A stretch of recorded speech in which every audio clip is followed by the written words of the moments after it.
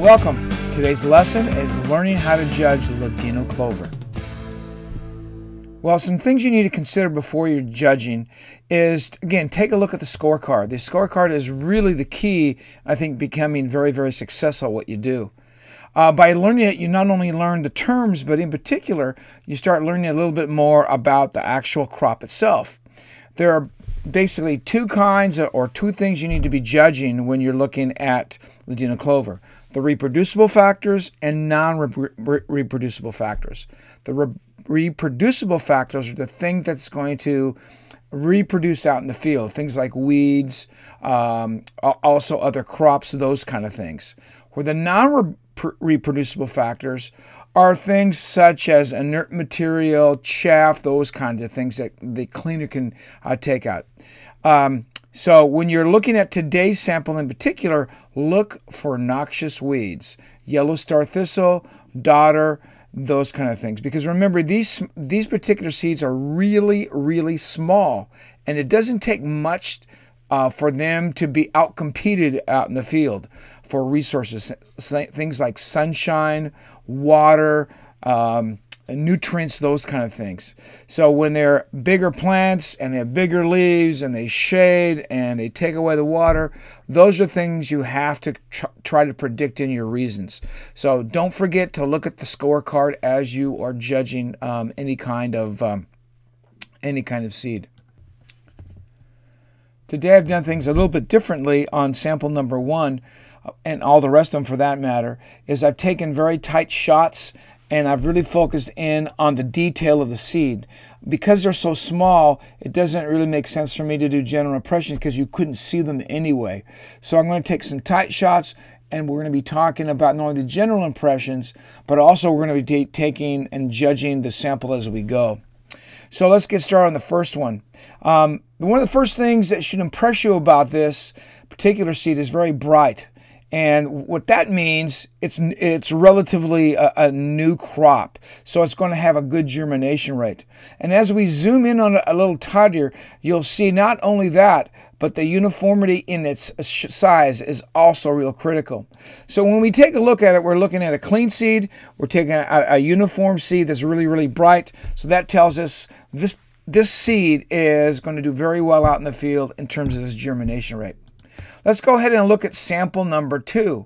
Right off the top, as you can see in sample 2, it already has inert material, so it's not as clean as our sample number 1. And if we look very, very close, we'll see some little inconsistencies right in here. At first, I'm going to focus in on see if it is a weed seed of any type, so let's look at that. You can see, well, it's not. It's this little stones, little pieces of gravel. In other words, this particular sample is pretty dirty. The uniformity is fine, the color is good, but if you can see there, you have little stones, little pebbles in the sample. Not a big deal, but it's just dirty. It needs to go into the cleaner again to get some of that stuff out of there. So if we were to take a look at this and put down some notes, dirty, it's got chaff, and has small clods or pebbles in it as well. Let's look at number 3. Number 3, you really can't see much of anything until we kind of zoom in on it. And all of a sudden, what happens is these little boat-like shaped seeds. And here's another one there. And it looks like another larger seed there. So as we look at this sample, it's got all kinds of things in it. And two things that I notice is, number 1, has some other crop. And that other crop, that larger kidney-shaped seed, like right here, that is alfalfa. These seeds are buckhorn plantain. I'm going to back up the video for a little bit and see if I can't. There we go. That's the money shot right there. You can see this seed right here. That's alfalfa. This one's buckhorn plantain. You can see it's kind of dug out like a dugout canoe. And here's some more alfalfa there and there and there. So this one is pretty evident. We have another crop and we have a weed seed. So let's go on to the next one. Number 4. Number 4, this one's a little blurry, but I still think you'll be able to see some things in it. As we focus in a little tighter, you'll see right away a black shiny seed right there. I'm going to stop the film right there because that's a good shot.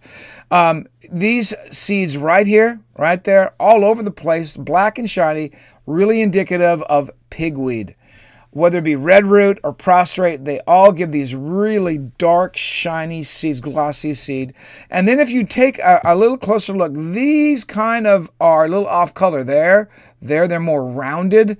They're a little bit larger. That seed, and you probably can't see it, but it has kind of a moonscape or a rough seed coat on it. And that beige color and the roundness and the moonscape means that it is, it should be fairly quick to you, is it's going to be pigweed and the noxious weed daughter. So we have daughter, which is a noxious weed, and then of course a pigweed. And by now you should know that any noxious weed in there knocks it to the bottom of the class almost immediately. So let's go ahead and look at our reasons for today. And as I talk about the reasons, I'll reveal each of the placing. As you can see right now, the order is going to be 1, 2, 3, and 4. So let's go ahead and get started. Sir, I place this class of Ladino Clover in the order of 1, 2, 3, 4. Today, sample number 1 is an obvious winner in today's category. I really like its uniformity and its shape. I love its brightness. I also believe because of this brightness and uniformity, I believe this is to be a relatively new crop, and I think that they'll also germinate the most amount of seed in the class today. Because it's a smaller seed, I feel that field conditions, when they're right, will really enhance this seed and its productivity. In sample number 2, I placed it in second place. It too was a very clean, bright sample, but I had to place it in second primarily because it's not going to be quite as profitable because it has to be cleaned more. It's a dirty sample, looks like a field run sample to me, and that means it's got to be taken to the cleaner and then screened a little bit more so that we can get more of a pure run of seed. And that's why I placed sample number 2 in second place. In third place, I put sample number 3. Number 3 had a couple of issues with it. Number 1, it had another crop, that being alfalfa. Because alfalfa and Ladino are very closely linked in terms of the kind of plants they are, they're going to be competing for the same resources out in the field. And alfalfa, being larger and more aggressive, I think is going to harm some of the stand when we have it out in the field. The other reason that I put it in third place is because it had quite a few buckhorn plantain seeds. That too is going to probably overshadow and take water and resources away from the seed, and it just will not be able to make a sufficient stand and as clean and as thick as, let's say, number 1 or 2. So that's why I placed it in third place. And in last place, in the fourth position today, I put a sample number 4. I think this is an obvious bottom sample, primarily because of the 2 seeds that are in it. Number 1 is pigweed and has a lot of seed in it. It's a shiny black seed, and I think it will definitely outcompete, especially in the seedling stage. But the real reason I put it in last place is because if you take a look at these ovals that I put in here, you'll notice that those roundish seed are daughter. Daughter is an extremely invasive weed. It's a weed that we're trying to control in California, so it's a noxious weed. And all of its golden filaments that get out there will basically suck literally the life out of that stand and really make it something that you cannot sell. And it could be, depending on how much seed is in it, a total loss. And I see in this particular sample quite a bit of daughter. So for these reasons, I place this class of Ladino Clover in the order of 1, 2, 3, and 4.